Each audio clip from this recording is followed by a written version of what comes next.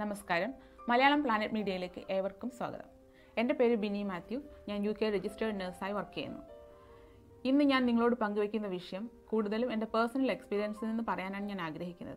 എന്താണ് ഓട്ടിസം എന്നും ചെറുപ്രായത്തിൽ തന്നെ കുട്ടികളിൽ ഈ അവസ്ഥ ഉണ്ടോ എന്ന് എങ്ങനെ മനസ്സിലാക്കാം എന്നതിനെക്കുറിച്ചും നിങ്ങളോടൊന്ന് വിശദീകരിക്കാൻ ഞാൻ ആഗ്രഹിക്കുന്നു. ഓട്ടിസം എന്താണെന്നാൽ ഇത് നാഡീവ്യൂഹത്തെ ബാധിക്കുന്ന ഒരവസ്ഥയാണ്, അല്ലെങ്കിൽ ഇംഗ്ലീഷിൽ ഇതിനെ ന്യൂറോളജിക്കൽ കണ്ടീഷൻ എന്ന് പറയും.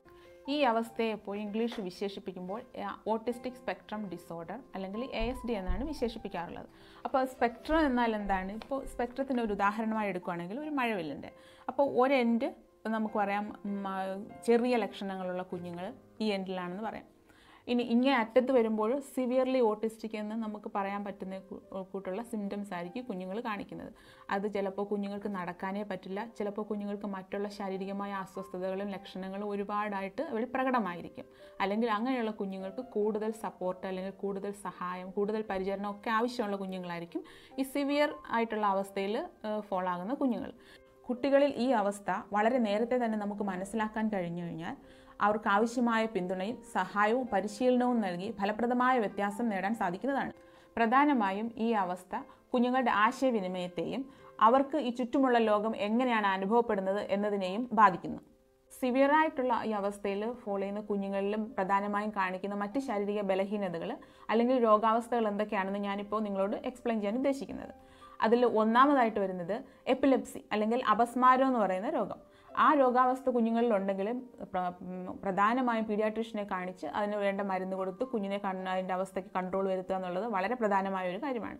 മാതാപിതാക്കൾ പ്രത്യേകം ശ്രദ്ധിക്കേണ്ടതാണ് ഇതിനെപ്പറ്റി. രണ്ടാമത്തേത് കുഞ്ഞുങ്ങൾക്ക് ഒരു വാക്കുപോലും ഉച്ചരിക്കാൻ പറ്റാതെ, അത്ര സംസാരിക്കാൻ ഒട്ടും പറ്റാത്ത ഒരവസ്ഥ. അതാണ് രണ്ടാമത്തേത്. മൂന്നാമത്തേതെന്ന് പറഞ്ഞാൽ കുഞ്ഞുങ്ങൾക്ക് വയറിനുണ്ടാകുന്ന അസ്വസ്ഥതകൾ. അത് വയറുവേദനയായിരിക്കാം, അല്ലെങ്കിൽ വയറൊഴിയുന്നതിനുള്ള ബുദ്ധിമുട്ടായിരിക്കാം. ചിലപ്പോൾ കുഞ്ഞുങ്ങൾ 3-4 ദിവസം ടോയ്ലറ്റിൽ പോകാതെ ഇങ്ങനെ പിടിച്ചു വെക്കും. അതവർക്ക് വളരെ ബുദ്ധിമുട്ടുണ്ടാക്കുന്ന ഒരു കണ്ടീഷനാണ്. അടുത്തതെന്ന് പറഞ്ഞാൽ ഉറക്കമില്ലായ്മ. രാത്രിയിൽ ഇവർ ഉറക്കം കിടത്തിക്കഴിഞ്ഞാൽ മാക്സിമം ഒരു 1-2 മണിക്കൂർ ഉറങ്ങുള്ളൂ. അത് ബാക്കി സമയം പകലും രാത്രി ബാക്കി ടൈമും ഒക്കെ അവർ ഫുള്ളി ആക്റ്റീവ് ആയിരിക്കും. എന്ത് കാര്യങ്ങളും അവർ ചെയ്യും, ഫ്രഷ് ആയിരിക്കും. അവർക്ക് ഒരു വ്യത്യാസം, ഒരു ക്ഷീണം ഒന്നും കാണുകയില്ല. അതാണ് അടുത്ത സിംറ്റം.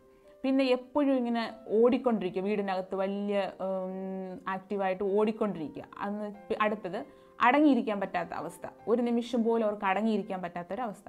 അടുത്തത് പറഞ്ഞാൽ എപ്പോഴും റൂമിൽ അങ്ങോട്ടും ഇങ്ങോട്ടും എല്ലാം ഓടി ഒച്ച വെച്ച് കൂകി, ചിലപ്പോൾ വെക്കുന്ന ഒച്ച എപ്പോഴും ഒരേ ഒച്ച തന്നെ ആയിരിക്കും. അവരിങ്ങനെ വീണ്ടും വീണ്ടും ആവർത്തിച്ച് ചെയ്യുന്ന, മേ ബി കൂവുന്ന പോലെയോ അല്ലെങ്കിൽ എന്തെങ്കിലും ഒരു വാക്കോ അല്ലെങ്കിൽ ഒരു അക്ഷരം മാത്രമായിരിക്കും ചിലപ്പോൾ അവരുടെ വായിൽ നിന്ന് പുറത്ത് വരുന്നത്. പക്ഷേ ആ ഒച്ച ഭയങ്കരമായിട്ട് ഓൾ ഡേ അവരിങ്ങനെ റിപ്പീറ്റ് ചെയ്തുകൊണ്ട് അല്ലെങ്കിൽ തുടർച്ചയായിട്ട് ഇങ്ങനെ പറഞ്ഞുകൊണ്ട് തന്നെ ഇരിക്കും.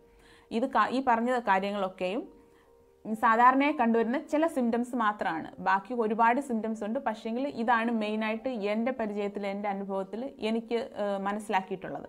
വേറെ ഒരുപാട് സിംറ്റംസ് ഉണ്ട്, അതിനെപ്പറ്റി മറക്കാതിരിക്കുക.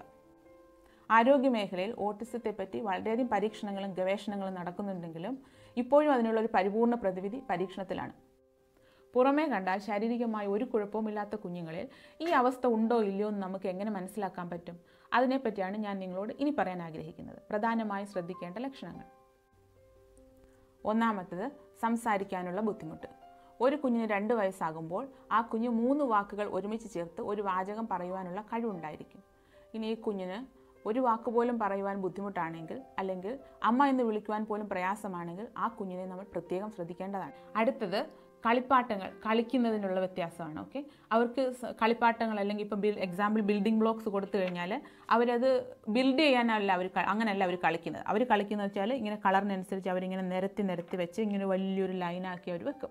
അങ്ങനെയാണ് അവർ കളിക്കുന്നത്. അല്ല മറ്റുള്ള കുഞ്ഞുങ്ങളുടെ കയ്യിൽ ഇപ്പോൾ ബിൽഡിംഗ് ബ്ലോക്സ് കൊടുക്കുകയാണെങ്കിൽ അവരത് ബിൽഡ് ചെയ്ത് ഹൗസോ അല്ലെങ്കിൽ ബ്രിഡ്ജോ അങ്ങനെ പലതും ഉണ്ടാക്കാനായിരിക്കും സാധാരണ കുഞ്ഞുങ്ങൾ ശ്രമിക്കുന്നത്. ഇങ്ങനെയാണ്. പക്ഷേങ്കിൽ ഈ അവസ്ഥയിലുള്ള കുഞ്ഞുങ്ങൾ ഇതെടുത്ത് ഇങ്ങനെ നിരത്തി വെക്കുകയുള്ളൂ. ഇനി അവരിങ്ങനെ കളർ ലൈനിൽ അറേഞ്ച് ചെയ്ത് കഴിയുമ്പോൾ നമ്മൾ ഈ കളർ മാറ്റുകയോ അല്ലെങ്കിൽ ഇപ്പം നമ്മൾ പറയാം okay orange is here, orange ഇങ്ങോട്ട് മാറ്റി വെക്കുക എന്ന് പറഞ്ഞാൽ അത് ആ കുഞ്ഞിന് വളരെയധികം ബുദ്ധിമുട്ടും മാനസികമായ സമ്മർദ്ദവും ഉണ്ടാക്കാം. അടുത്തത് കുഞ്ഞുങ്ങൾ കളിപ്പാട്ടത്തിന് പകരം പാത്രങ്ങളോ അല്ലെങ്കിൽ അവരുടെ കയ്യിൽ കിട്ടുന്ന മറ്റ് സാധനങ്ങളോ കറക്കിക്കൊണ്ടിരിക്കുക. ഇതിപ്പോൾ സ്പിൻ ചെയ്യാനുള്ളൊരു ടോയാണ്. പക്ഷേങ്കിൽ ഇതിപ്പോൾ അവർക്കിപ്പോൾ ഇങ്ങനെ ഒരു ടോയ് ഉണ്ടാവണമെന്നില്ല. അവർ കിച്ചണിൽ നിന്ന് ഒരു അടയ്ക്കുന്ന പാത്രം അല്ലെങ്കിൽ ഒരു ചീനിച്ചട്ടിയൊക്കെ എടുത്തുകൊണ്ട് വന്നിട്ട് അവരിങ്ങനെ കറക്കിയിട്ട് ഇങ്ങനെ കറക്കിയിട്ട് അത് ആ കറങ്ങുന്നത് ഇങ്ങനെ നോക്കി എത്ര മണിക്കൂർ വേണേലും ആ കുഞ്ഞുങ്ങളിരിക്കും. അത് ശരിക്കും ശ്രദ്ധിക്കേണ്ട ഒരു അവസ്ഥയാണ്. ഓട്ടിസം എന്ന് പറയുന്ന ആ സ്പെക്ട്രത്തിലുള്ള കുഞ്ഞുങ്ങൾക്ക് ഇതിനുള്ള പ്രത്യേകമായ ഒരു ആഗ്രഹമുണ്ട് ഇത് കണ്ടുകൊണ്ടിരിക്കാൻ. അത് അവർക്ക് ഭയങ്കര സാറ്റിസ്ഫൈങ് ആണ്. അടുത്തത്, കുഞ്ഞുങ്ങളെ ഇപ്പോൾ നമ്മളവരുടെ ഒരു ഇരുത്തിയാൽ അല്ലെങ്കിൽ ഒരു ചെയറിൽ ഇരുത്തി കഴിഞ്ഞാൽ അവരിങ്ങനെ ആടിക്കൊണ്ടേയിരിക്കും, മുന്നോട്ട് പുറകോട്ട്. അവരറിയുന്നില്ലായിരിക്കും, പക്ഷേ അവരെപ്പോഴും ഇങ്ങനെ ആ റോക്കിംഗ് മോഷനിലായിരിക്കും, എപ്പോഴും ഇങ്ങനെ മുന്നോട്ടും പുറകോട്ടും ആടിക്കൊണ്ടിരിക്കും. അടുത്ത ശ്രദ്ധിക്കേണ്ട ഒരു കാര്യമാണ്, കുഞ്ഞുങ്ങൾ വെറുതെ ഇരിക്കുവാണെങ്കിലും ഇപ്പം TV വാച്ച് ചെയ്യുവാണെങ്കിലും ഒക്കെയും കുഞ്ഞുങ്ങളിങ്ങനെ കൈ ഇങ്ങനെ ഒന്നുകിൽ ടാപ്പ് ചെയ്തുകൊണ്ടിരിക്കും 2 വിരലും കൊണ്ട്, അതല്ലെന്നുണ്ടെങ്കിൽ അവരിങ്ങനെ ഫ്ലിക്ക് ചെയ്തുകൊണ്ടിരിക്കും, ഇങ്ങനെ ഫ്ലിക്ക് ചെയ്തിരിക്കും. അപ്പോൾ അതും അവരുടെ ആ ഒരു സെൻസറി ഇഷ്യൂവിൻ്റെ ഒരു പ്രോബ്ലമാണ്. അപ്പം നിങ്ങളുടെ കുഞ്ഞിൽ വളരെ ചെറുപ്പത്തിൽ തന്നെ ഇങ്ങനത്തെ സിംറ്റംസ് കാണിക്കുവാണെങ്കിൽ നിങ്ങൾ പ്രത്യേകം കുഞ്ഞിനെ ശ്രദ്ധിച്ച് നേരത്തെ ഡയഗ്നോസ് ചെയ്യാനോ അല്ലെങ്കിൽ കുഞ്ഞിന് ആ ഒരു അവസ്ഥ ഉണ്ടോ എന്ന് മനസ്സിലാക്കാൻ സാധിക്കും. പ്രധാനമായ മറ്റൊരു കാര്യം മാതാപിതാക്കൾ ശ്രദ്ധിക്കേണ്ടത്, കുഞ്ഞിനെ വിളിക്കുമ്പോൾ അവനെ റെസ്പോണ്ട് ചെയ്യാതിരിക്കുക. അവൻ്റെ പേര് വിളിക്കുമ്പോഴും അവൻ വിളി കേൾക്കുകയോ അല്ലെങ്കിൽ നമ്മളെ നോക്കുകയോ ചെയ്യാതിരിക്കുക. വേറൊരു പ്രധാനമായ കാര്യമാണ് ഐ കോണ്ടാക്ട്, അല്ലെങ്കിൽ കണ്ണിൽ നോക്കി വർത്താനം പറയുക. നമ്മളിപ്പോൾ അവനോട് വർത്താനം പറയുവാണെങ്കിലും കുട്ടി മറ്റുള്ളിടത്തോട്ട് നോക്കുക. നമ്മൾ അവനോട് വർത്താനം പറയുന്നു, പക്ഷേ അവൻ വേറെ എവിടെയെങ്കിലും നോക്കിക്കൊണ്ടായിരിക്കും നമ്മൾ പറയുന്നത് കേൾക്കുന്നത് അല്ലെങ്കിൽ ശ്രദ്ധിക്കുന്നത്. ഈ അവസ്ഥയിലുള്ള കുഞ്ഞുങ്ങൾക്ക് കൂട്ടുകാരുമായി കളിക്കുന്നത് കൂടുതൽ അവർക്ക് ഒറ്റയ്ക്കിരിക്കാനാണ് താല്പര്യം. ഇനി നമ്മൾ മാതാപിതാക്കൾ എപ്പോഴും കുഞ്ഞുങ്ങൾ മറ്റുള്ള കൂട്ടുകാരോട് കളിക്കണമെന്നാണല്ലോ നമുക്കിഷ്ടം. അപ്പോൾ നമ്മൾ ഈ കുഞ്ഞിനെ നിർബന്ധിച്ചുകൊണ്ട് ഒരു 2-3 പിള്ളേരുടെ കൂട്ടത്തിൽ ഇരുത്തുകയെന്ന് വെച്ചോ.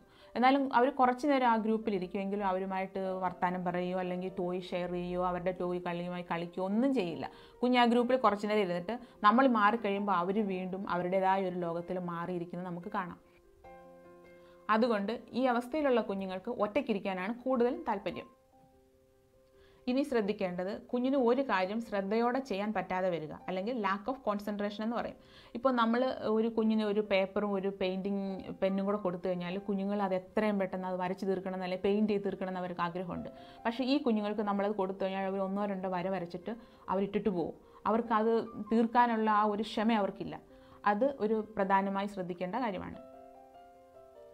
ഇനിയുള്ള മറ്റൊരു പ്രധാനമായ കാര്യം, ശക്തമായ വെളിച്ചം കുഞ്ഞിൻ്റെ കണ്ണിലടിക്കുമ്പോഴോ അല്ലെങ്കിൽ അവന് അനുഭവപ്പെടുമ്പോഴോ അവൻ പെട്ടെന്ന് കണ്ണ് പൊത്തി കരയാൻ തുടങ്ങും. ചിലപ്പോൾ ഈ ശക്തമായ വെളിച്ചം അവരുടെ കണ്ണിൽ പതിക്കുമ്പോൾ അത് അവർക്ക് വേദനയായിട്ടാണ് ഫീൽ ചെയ്യുന്നത്. അതുകൊണ്ടാണ് കുഞ്ഞ് കണ്ണ് പൊത്തി കരയാൻ തുടങ്ങുന്നത്. അങ്ങനെ ഒരു അവസ്ഥ നിങ്ങൾ കാണുകയാണെങ്കിൽ തീർച്ചയായും ശ്രദ്ധിക്കേണ്ടതാണ്. മറ്റൊരു പ്രധാനമായ കാര്യം ശ്രദ്ധിക്കേണ്ടത്, വലിയ ശബ്ദം. അത് കേൾക്കുമ്പോൾ ചില കുഞ്ഞുങ്ങൾ ശ്രദ്ധിക്കത്തേയില്ല. നമ്മളിപ്പോൾ കുഞ്ഞുങ്ങൾ മുറ്റത്ത് നിൽക്കുകയാണെന്നുണ്ടെങ്കിൽ വലിയൊരു ഇടി മുഴങ്ങിയെന്ന് വെച്ചു വിചാരിക്കുക ഉദാഹരണത്തിന്. അപ്പോൾ മറ്റുള്ള കുഞ്ഞുങ്ങളെല്ലാം പെട്ടെന്ന് ഈ ഒച്ച കേട്ട് ചാടി റൂമിനകത്ത് കയറും. പക്ഷേങ്കിൽ ഈ കുഞ്ഞ് അങ്ങനെ ഒരു സംഭവം നടന്നെന്ന് പോലും അറിയാത്ത രീതിയിൽ അവൻ എന്താണോ ചെയ്തുകൊണ്ടിരിക്കുന്നത് അത് അവനോട് കണ്ടിന്യൂ ചെയ്തുകൊണ്ടേയിരിക്കും. അപ്പം ലാക്ക് ഓഫ് സെൻസിറ്റിവിറ്റി അതാണ്. ഇനി അതുപോലെ തന്നെ മറ്റൊരവസ്ഥയാണ് എക്സ്ട്രാ സെൻസിറ്റീവ് ടു സെൻസസ് അല്ലെങ്കിൽ സൗണ്ട്.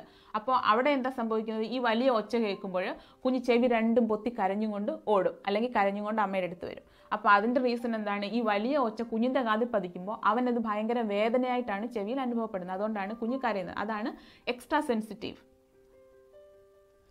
അടുത്തൊരു പ്രധാനമായ വിഷയമാണ് കുഞ്ഞുങ്ങളിലെ ചലഞ്ചിങ് ബിഹേവിയർ അല്ലെങ്കിൽ വെല്ലുവിളി നിറഞ്ഞ പെരുമാറ്റം. അതിലെന്തൊക്കെയാണ് ഉള്ളത്? ഒന്ന്, കടിക്കുക. പേരൻസിനെ ആയിരിക്കാം അല്ലെങ്കിൽ സഹോദരങ്ങളെ ആയിരിക്കാം, ആരെയായിരിക്കാം. പക്ഷേങ്കിൽ കടിക്കുക, അല്ലെങ്കിൽ ശരീരം വേദനിപ്പിക്കുക, അല്ലെങ്കിൽ മുടി പിടിച്ച് വലിക്കുക, തുപ്പുക, അടിക്കുക, ഇങ്ങനെയുള്ള കാര്യങ്ങളെല്ലാം കുഞ്ഞ് കാണിക്കുന്നത് പ്രത്യേകിച്ച് ഒരു പ്രകോപനവും കൂടാതെ തന്നെ ഇങ്ങനെയൊക്കെ കാണിക്കുകയാണെങ്കിൽ അത് ശ്രദ്ധിക്കേണ്ട ഒരു കാര്യമാണ്.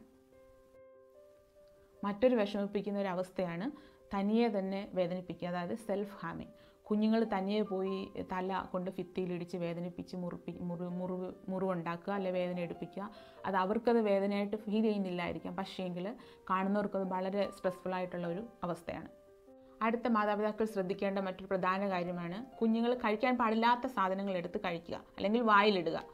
അപ്പോൾ അതിന് ഇംഗ്ലീഷിൽ പറയുന്ന വേർഡ് പൈക്ക. എന്തൊക്കെ സാധനങ്ങളാണ് കുഞ്ഞുങ്ങൾ വായിലിടുന്നതെന്ന് നമുക്ക് നോക്കാം.